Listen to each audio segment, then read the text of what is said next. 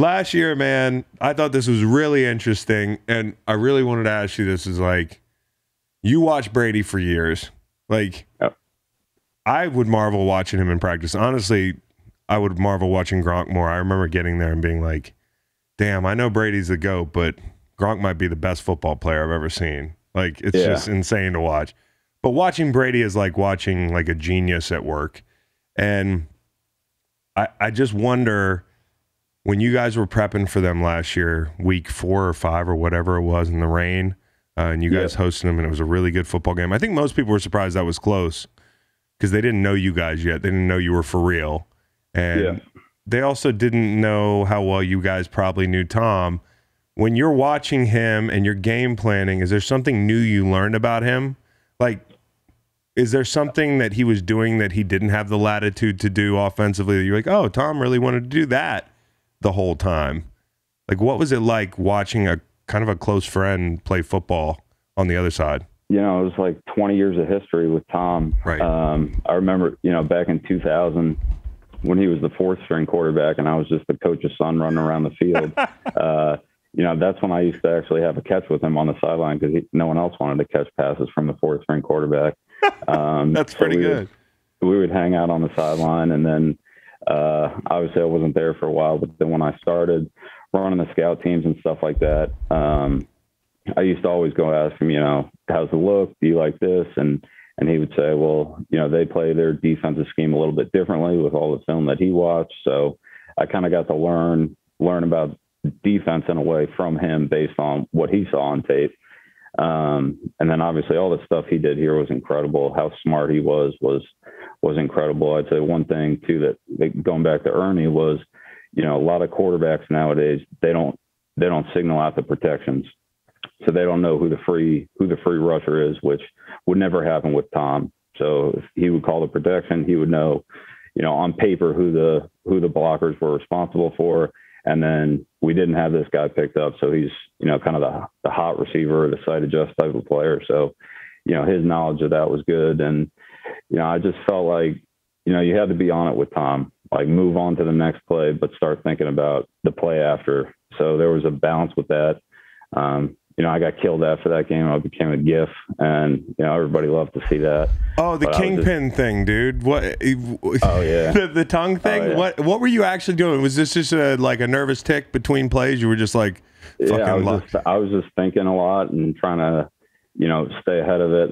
You know, I'll never forget after the game, my wife and Pat Chung, they were sitting together watching the game, and they just kind of put their arm around me like, it's going to be okay. What the fuck are you talking about? They're like, just battle through it. You've been through worse, but battle through it. And I was just in it, and all my friends loved it. They enjoyed that. I loved it, dude. I was like, yes, dude. I know you loved it. This is great. This is great. I have no idea what he's doing, but this is great. That game was so fucking fun, and I know everybody was like, oh, I hope they play again and all that stuff. I just think it was so interesting to see Tom, you know, in a new spot and like learning as he went, as the year went on. Like, here's this genius guy that's been through 20 years of the ringer, and he's still learning, like, because he's adapting to a new offense. He's tinkering with things the way he would. Did you see that kind of growth through the year, like the change like everybody else saw? Like, were you, as people were like, what's wrong with Tom early, did you know what was going on? No, not really. I mean, I just kind of, you know, I'd say the pieces there on their offense are different than the pieces that I saw. Yeah. You know, Tom have here. I mean, he has 20 years where he has guys like Randy Moss, Wes Welker, Jules, obviously Gronk's down there too, but, you know, endless amount of skilled players that he was around when he was in New England, and now he goes down to Tampa, and the pieces were a little bit different, but I mean, Tom knows what he wants to do, I'm sure. And so he kind of adapted to what he had around him, which I wasn't surprised to see. I knew that he would make it right down there. He's smart enough. It was funny because, like, I always think of that as when you guys run into him on the field, it's like seeing an ex at like a dinner party with like the new guy, and you're like, oh, you're into that, huh? And then like you realize that he has 4 players that are former New England guys on the team right now, and you're like, but you still kind of like me. You know, like he's still into there's still the bones of Tom's still like a patriot at heart, I bet, the way he thinks. But it's just a different program. And I think it's cool. I think it's cool to see his personality. I think that there's a big misconception up there that people aren't allowed to be who they are. I was always allowed to be who I was there. And for sure, Tom could be whoever he wanted to be, I bet. But for whatever reason, the last year, he's just like exploded onto the scene with this brand. And I wonder how much of it is like, oh, yeah, like I know I'm not going to play another 10 years. I need to start like showing people who I am so I can go do these things that you're making the news for now, like making 37 mil to call games. Yeah, I know. That's crazy. If he needs an anchor on there. Yeah, exactly. No, I can't wait to see. I've been saying I can't wait to see the production meetings. Like I wish I could be a fly on the wall in the production meetings when he comes back and does a Patriots game. I mean, that's going to be so like mind bending to see him in a suit in a hotel talking to your pops, you, Mayo, whoever it is in that room.